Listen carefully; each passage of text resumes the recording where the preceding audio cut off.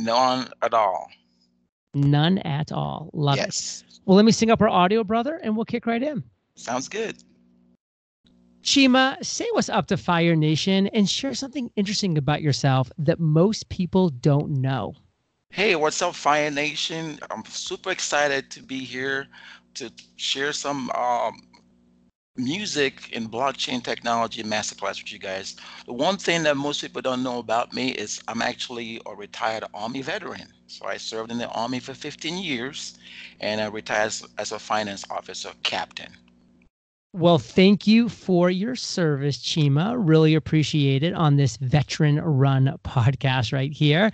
And I'm pretty excited, Fire Nation, because Chima is going to talk about how blockchain stole the music notes and what it means for the music industry and so much more. So, we're going to be having a great conversation with Chima about his past, about his present, about what he sees the future holding for him and other artists as well as entrepreneurs. And let's just start with blockchain being the future of the music industry. Is that the case, Chima?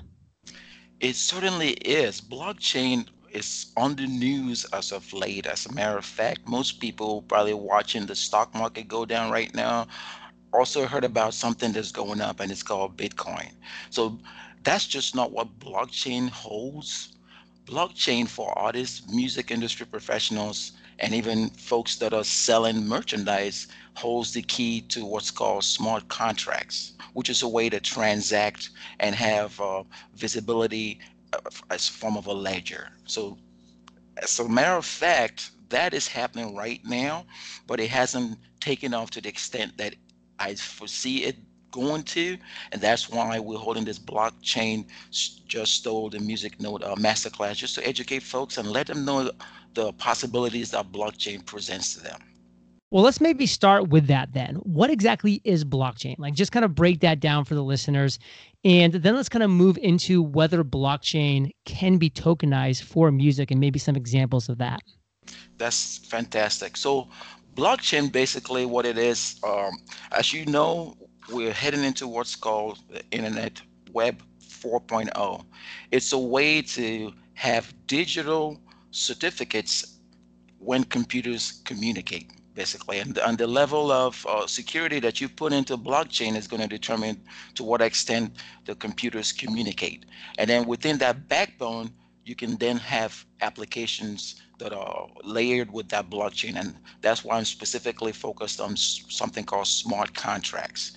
Basically, it's like you doing contracts between two parties, but in this case, you have variables that's going to determine what would happen if a certain transaction takes place. So that's kind of, general term what blockchain is and on what the future is for the music industry in So that let's give regard. some examples about what it would look like to actually be quote unquote tokenized for music. So maybe give a little breakdown on what does it mean to be tokenized and some examples of people that have done it, are doing it, or will be doing it soon.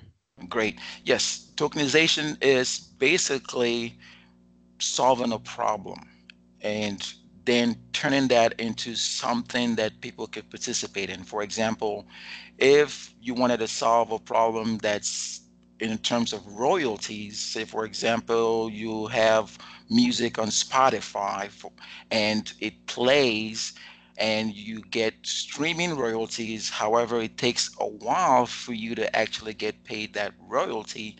That's where tokenization can come into place, where you write a smart contract that's tied within an actual token that's a coin.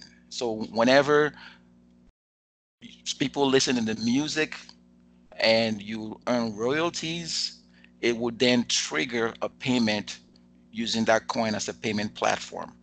People that are actually doing this right now are not that many. There's a company by the name of Vets, and that particular company actually is, when I did a little research, is run by the legacy music industry. And what I'm trying to get most independent artists to realize is that you don't necessarily have to go with the traditional record companies to leverage blockchain and also be independent in today's music industry. I'm also working on a project called Pod Bum Coin. That's essentially me trying to tokenize using blockchain to help artists become more independent. So that's kind of an example, a broad-based example, 30,000 feet. But in with respect to other industries, say I wanted to solve a problem. So, for example, we live here in the Tampa Bay area in Florida, and there's a lot of congestion with respect to traffic. Say I wanted to solve a problem that would enable people to actually, you know, buy into, say, a coin that's tokenized that gives them an incentive to maybe ride public transportation.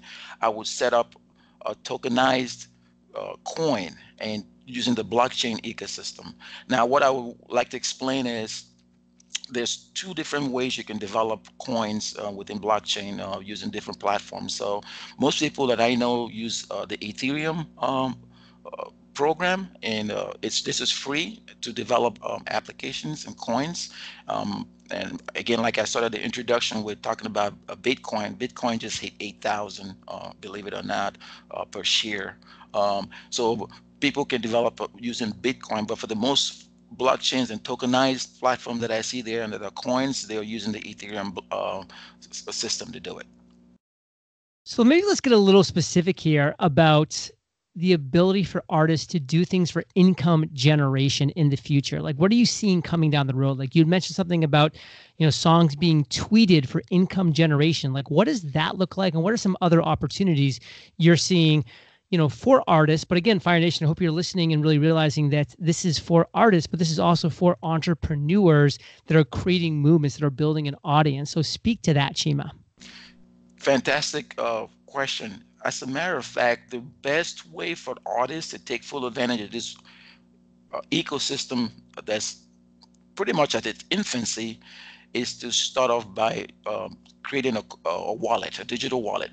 The reason I say that's the first thing to do is it will get them comfortable with the whole blockchain and how the ledger actually works. So when I say ledger, it's not just about royalties, but it's very transparent. For example, if you were to cash a check, and it takes a while for you to balance your checkbook, and your checkbook typically isn't visible, nor is that checkbook visible to outsiders. But with blockchain, artists can have a wallet, utilize the actual address that's within that wallet to start transferring digital currencies back and forth. That gets them comfortable with the whole idea of using blockchain and e-currencies, basically. The next step, and what I would recommend that artists do right away, is to set up an online platform, even an entrepreneur, that's where they could actually sell their digital music. So, for example, I kind of deal with Shopify a little bit. You go on Shopify, say you record a track, you put that track up there, and you have a way to collect payments that's tied to, say, a wallet, coin based. Then what could typically happen with, if your fans come out there and make purchases, that transaction will then be utilize the ledger system to actually pay and receive your money. The reason I say Shopify is one of the problems that I've been very concerned about is how long it takes to actually get paid when you actually sell a service or a physical product.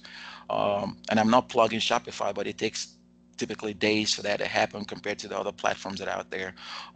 So using that scenario, I can foresee a future where artists would completely bypass the traditional stores or the traditional streaming platforms in terms of actually having their music and their merchandise being put out there for sales, and also how fast they could get paid. So I foresee a future where the record companies are not going to be as powerful as they are right now. Because if you really think about it, most of the creation, distribution, and promotion of music is done on a global scale. And it's about five record companies that pretty much I don't want to call it a monopoly, but for all intensive purposes, that's what it is. Because if you look at how digital music has trended over the last 10 to 15 years, the Silicon Valley companies that came into the space had to sign contracts with the big record companies. And so that's why you have a royalty system that's what I call Jurassic. It's really old and it's ripe for disruption. And I think that's what blockchain, cryptocurrency, and smart contracts is going to do for artists going forward. So, Fire Nation, we're talking a lot about what is going to be the future, but we're not talking about 30, 40 years down the line. We're talking just over the edge. I mean, this is cutting edge stuff. This is going to happen. And for those artists and just entrepreneurs in general, you need to start understanding this lingo, understanding what blockchain is, understanding what it means to be tokenized, understanding how to use all of these great features that are coming down the road to benefit you and your business. And we haven't even started with the value bombs.